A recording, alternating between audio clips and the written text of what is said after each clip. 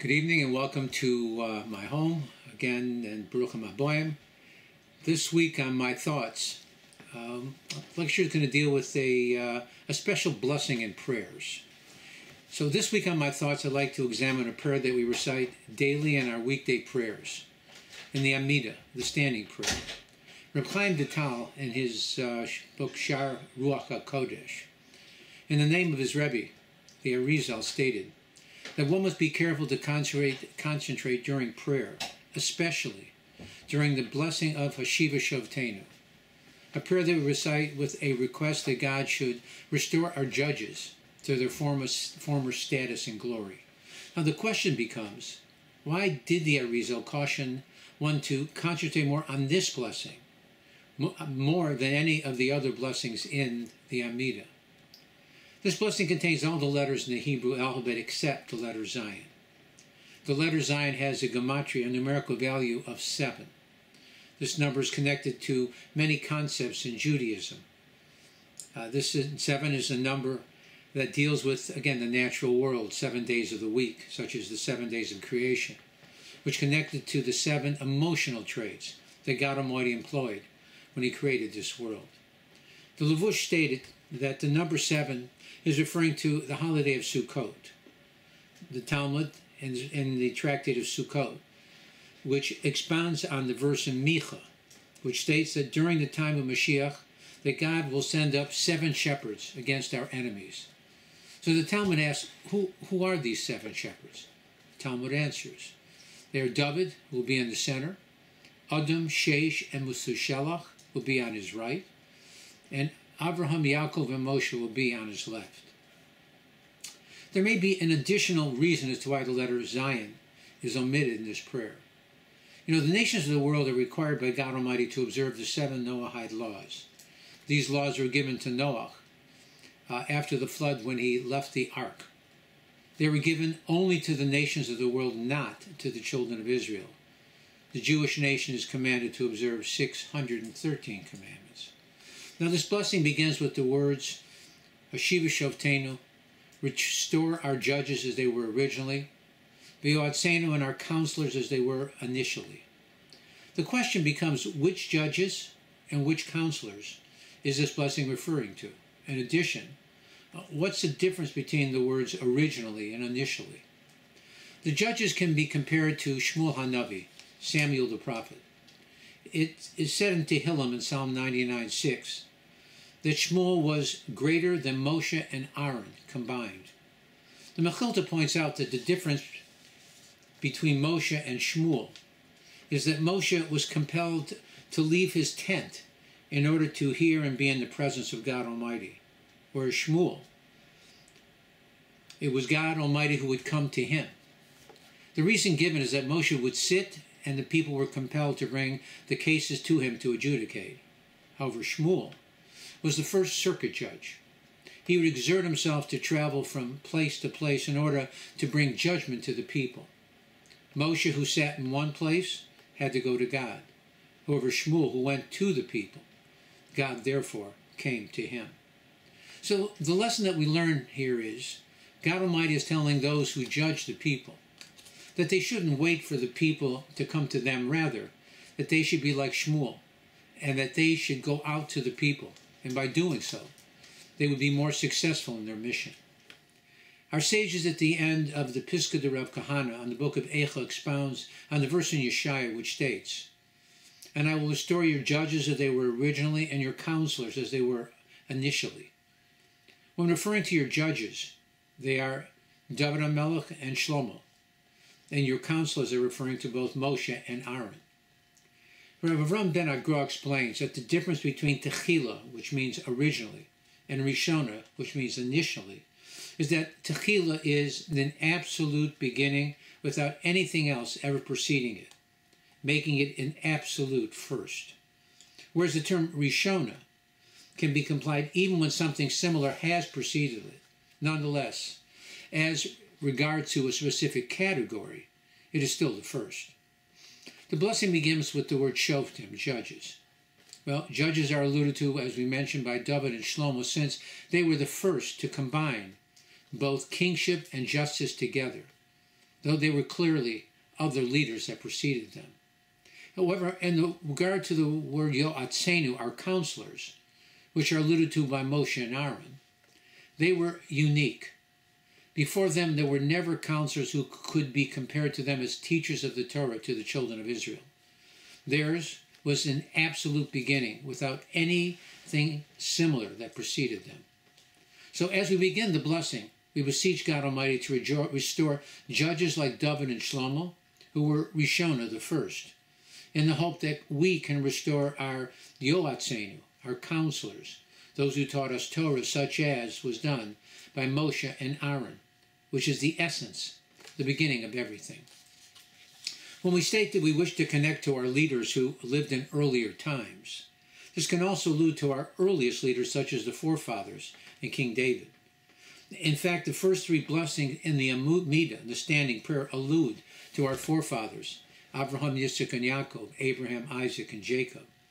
The blessed Hashiva Shovtenu ends with the word Melech, which means king, which of course alludes to David HaMelech.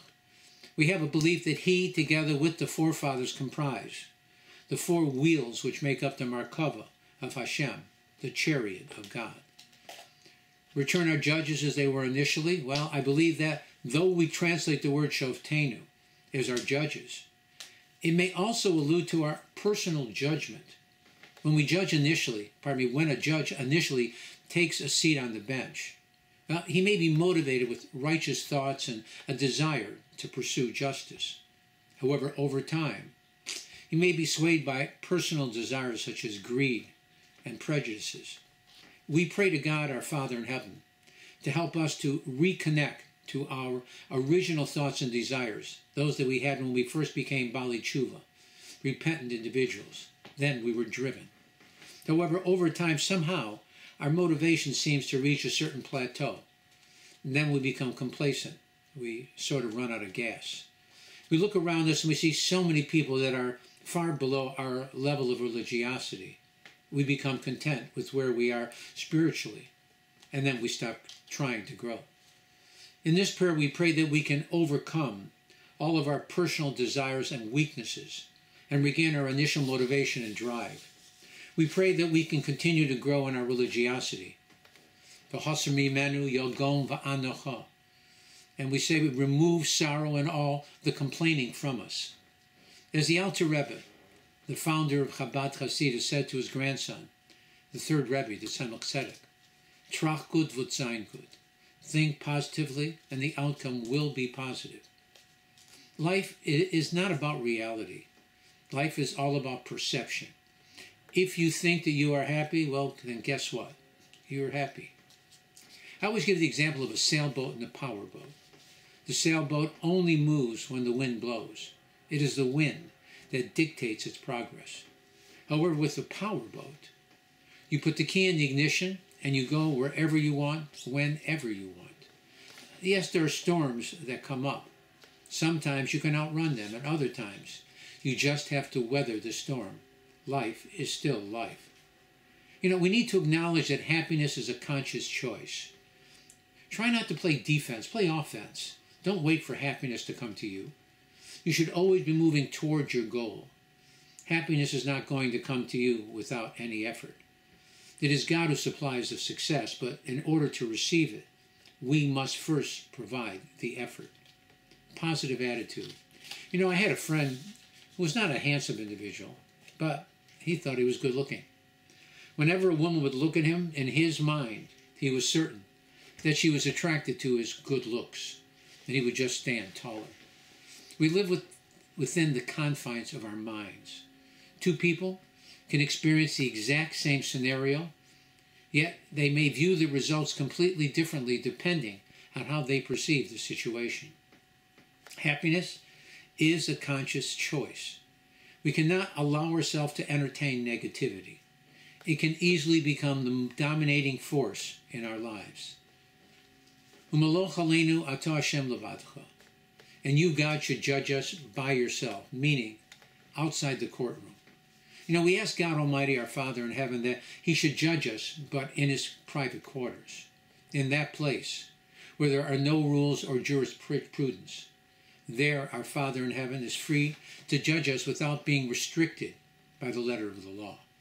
He can pardon our misdeeds and show us kindness and mercy, though we may not deserve it, since, after all, we are his children. The verse continues and tells us that even if we are forced to stand trial, it will be God who will be the advocate for our defense, b'chesed u'v'rachamim, predicated on kindness and mercy. And only then will we be forced to stand before the heavenly court in judgment. However, we can be assured that our case will be dealt with, b'tzedek u'v'mishpat, with righteousness and honest judgment. The blessing ends with the words, Melech Ohev Tzedakah U'Mishpat. Blessed are you, our God, King, who loves righteousness and judgment. The men of the Great Assembly, the Anshas Knesset Hagdolah, established that we should first say, the King who loves Tzedakah, which introduces the attribute of compassion, and only then do we conclude with Mishpat, with the attribute of Din, judgment. This is the only blessing in the Amidah that ends with the Hebrew word Melech, King. The gematria, the numerical value of the word Melech, is 90. It descends from the letter Mem, which is 40, to Lamed 30, and then Chaf 20, which equals 90. The number 90 is connected with the Hebrew word emes, truth. You know, the word emes has a gematria, a numerical value of 441. According to Kabbalah, one may add the numbers across. So then that would be 4 plus 4 plus 1, which equals 9. 9 times any other number always come back to 9, truth. The number 10 symbolizes the 10 traits by which God Almighty created this world. So the word Melech, King, is an allusion to God's descent into Olam, into this physical world. This numerical value is also a reminder to the king that it is his responsibility, the responsibility of a Jewish king, to be humble and to lower himself in order to serve his people properly. We bow 4 times in the Amidah prayer. The high priest bows at the beginning and end of each of the blessings. However, the king of Israel bows at the first word Baruch, blessed, and he stays bowed until the last word Shalom, peace. What we learn from this is that greater the man, the greater the humility. The next word, Ohev, loves, is also unique to this prayer.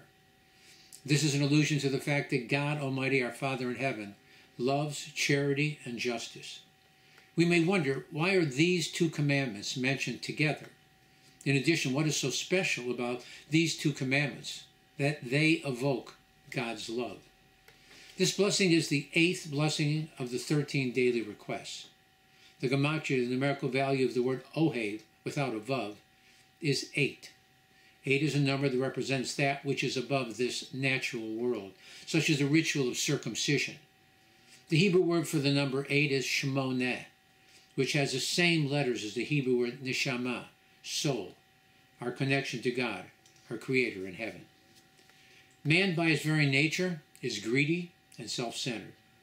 The fact that a person is willing to go against their nature and give others their money, tzedakah, charity, is not easy for many people to do. After all, they feel that they have worked hard to earn their money. Why would they want to give it to someone else, especially to someone who has not contributed anything to help produce their success? Nor is righteous justice an easy commandment to observe. People want to win, many times at any cost. It makes little difference to them whether they are right or wrong. Somehow they find a way to rationalize out their victory. They especially do not want anyone else to benefit from their loss. You know, they tell a story about a butcher that went to a rabbi and asked a question about a cow. Was it kosher or was it not? The rabbi looked at the animal and told him that it was treif. The butcher was forced to take a large loss, but he accepted the decision. He did not complain to the rabbi at all. It happened that some times later, the same butcher had a case involving a small amount of money, and he felt was owed to him by a certain individual. After consideration, the rabbi ruled against the butcher. Well, the butcher went nuts. He complained bitterly. The rabbi said to the butcher, I don't understand. When I told you that your cow was treif, you accepted my decision without any complaint whatsoever. And yet, here, though you have lost much less, you are complaining bitterly. Well, the butcher told the rabbi that it was all quite logical. He said though he had lost a great deal of money before with the cow, no one else gained. Here, his loss was someone else's gain. Well, that troubled him deeply. So why does the word tzedek righteousness precede the word mishpat, justice? The word tzedek has within it the word tzedakah, charity. The word charity is derived from the Latin word meaning love. The Hebrew word tzedakah comes from the Hebrew word tzedek, which means righteous. We do not give charity because of love. We give charity because it is the proper thing to do. In addition, these two commandments represent the two extremes in Jewish law. Charity, according to the Alter Rebbe in his Magnus Opus, the Tanya stated that tzedakah is the one mitzvah that by itself will usher in the coming of Mashiach. Though it is one of the most pristine of mitzvahs, we do not recite a blessing before we perform the act. We just donate. We perform the mitzvah with an alacrity. Many times a poor person needs the money quickly so that they can survive. Even the slightest delay can cause them great harm, even death. The mitzvah of righteous judgment, on the other hand, is the slowest of all mitzvot. A judge is advised to ponder on the case before rendering a decision or verdict. In fact, even before he begins to listen to the pros and cons of the case, he should first try to reach some sort of compromise between the litigants. In fact, in the portion of the Torah that first introduces the laws of the Torah, it's called Mishpatim, the laws. The letters in the word Mishpatim are an acronym for the words Hadayim Mitzaveh Sheyeh Shpora Terem V'Yasa Mishpat. That a judge is commanded he should first introduce compromise before he enters into judgment. So we see that only after all else fails does the judge enter into judgment. The judge is cautioned. Even if he has adjudicated many similar cases recently, he is still required to listen to every detail in the present case carefully, since there may be some slight variation in this case that changes his decision completely. Court cases are many times decided on one word. So in the closing words of this blessing, we are presented with the mitzvah that should be performed with the greatest alacrity, the mitzvah of giving charity. This is followed by the slowest of all mitzvot, passing judgment on disagreements between people. The lesson for us is, as the Rambam suggested, to take the middle road. One should not go to either extreme. Rather, they should strive for a compromise, first and foremost whenever possible. When two litigants agree to compromise, well, then both parties win. A judge in Jewish law is seen as an extension of God Almighty himself. This is why a judge is called by God's name Elohim, the name that was used when God created the world. We read in the Megillus Rus that the famine that raged in Israel at the time of the story was attributed to unscrupulous judges. Our sages tell us that when judges do not follow the letter of the law, then God Almighty brings famine to the land. This blessing is the 11th blessing in the Amidah, the standing prayer.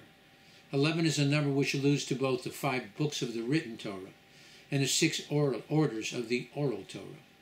When judges follow that which is written in both, then the world prospers. When they don't follow, then it brings disaster to the world. I find it interesting that in Kabbalah there is a way of exchanging the first 11 letters of the Hebrew alphabet with the last 11 letters, referred to as the Atbash. The Hebrew word for charity, tzedakah, in the Atbash, amazingly still remains tzedakah. It does not change. Our mission should be to return to happier times, when peace and justice prevailed, a time when people talked and listened to one another. Let us hope and pray that we can achieve this goal without the use of the Zion, weapons of war. Instead, let us pray that we benefit from all the positive benefits that the word Zion affords, without all the negatives. Altogether, there are 120 letters in this prayer. We bless a person that they should live ad mea ve'esrim, until the age of 120. Let us pray that the world allows us to receive this blessing.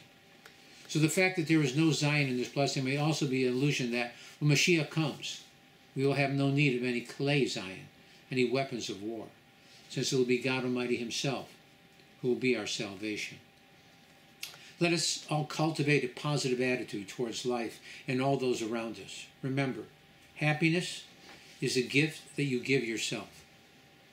Let us all connect to God Almighty, our benevolent Father in heaven, so that we can enjoy all the blessings that this world offers and stay happy. Let us pray that God Almighty brings a swift and decisive end to the war in Gaza with a total defeat of Hamas and all the evil in the world. May He free the hostages and return them home safely. May He cure the sick and injured, comfort the mourners, and bring home all the brave IDF soldiers led by Mashiach Tzidkeinu quickly and in our time, and let it be now. Again, thank you very much for attending. May God bless you and yours with all that's good, happiness, health, and safety. And again, if you will, please, if you haven't already, subscribe, push the like button, and please make a point to share with your friends. There's a lot to know here. Again, after this, there will be a musical rendition. Hope you stand by and I hope you enjoy it. God bless and be well. Shabbat Shalom.